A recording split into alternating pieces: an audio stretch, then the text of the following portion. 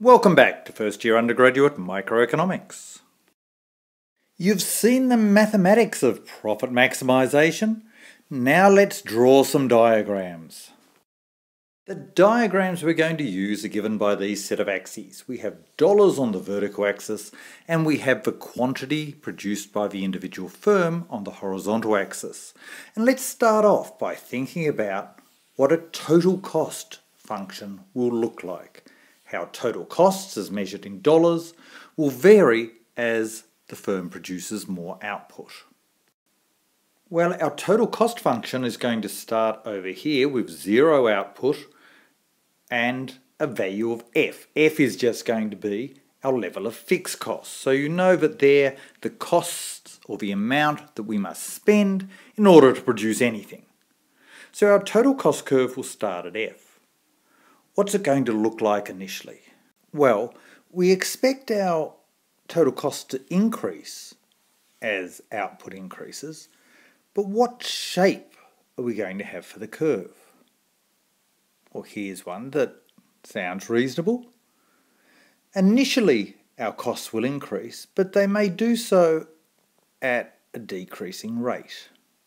So initially, our total cost function increases, but sort of bends down. Why could it have that shape? One reason why the total cost curve may increase at a decreasing rate at low levels of output is because if you're only producing a small level of output, then you can't use your inputs very efficiently. For example, imagine you were trying to run a car plant with perhaps 2 people. They'd be running back and forth along the production line trying to do the various jobs. As you start to increase production and employ more people, you can actually do things more efficiently. Whilst your total cost increases, it actually increases at a decreasing rate. As we produce more and more output, however, total costs are likely to start increasing at an increasing rate. So we have this area here where total costs are not just rising, but they're getting steeper and steeper. Why might that be the case? Some engineers argue that total costs should never increase at an increasing rate. Their reasoning is quite simple.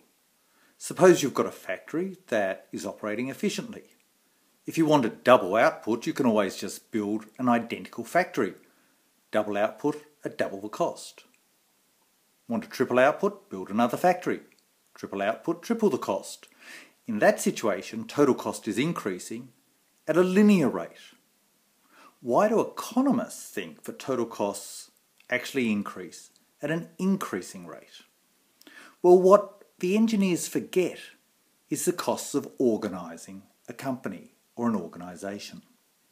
When you double the number of factories, you tend to more than double the number of administrators. You may have one manager for a factory, but as soon as you have 2 factories, you have the manager for each factory, and then you have to have someone managing the managers. So you add another layer of hierarchy.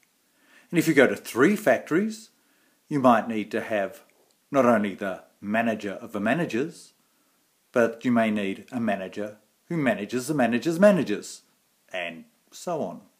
As organisations get bigger, they become more bureaucratic, and that drives total costs up at an increasing rate. So now we've got an example of a total cost function. But what does the average cost and the marginal cost that are associated with this total cost function, what do they look like? Let's first look at marginal costs. Remember that the marginal costs are just the change in total costs when we produce one more unit of output, the change in dollars for an extra unit of output, or rise over run, or in other words, marginal cost is simply given by the slope of a total cost curve. So initially our marginal cost starts high, the curve slopes up at a high rate. This curve, the total cost curve, then becomes flatter, so marginal costs are falling, and then it becomes steeper again. so marginal costs are rising. Let's draw that on another set of axes, so let's pop our total cost curve down here, where we can reference it later, and bring out another set of axes. We're going to draw our marginal cost on these set of axes. To draw our marginal cost curve, remember it was falling at low levels of output, but then starts to rise again at higher levels of output. So our marginal cost curve is going to look something like this.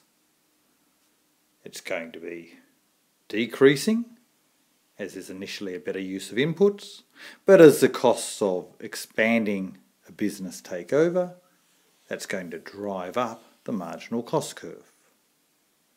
What about average costs? Well, actually, average costs are easy to draw on the same diagram as marginal costs.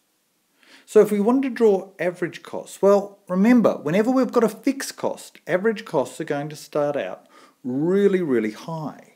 Remember, they go towards infinity as quantity goes to zero, because the fixed cost divided by zero is infinitely large.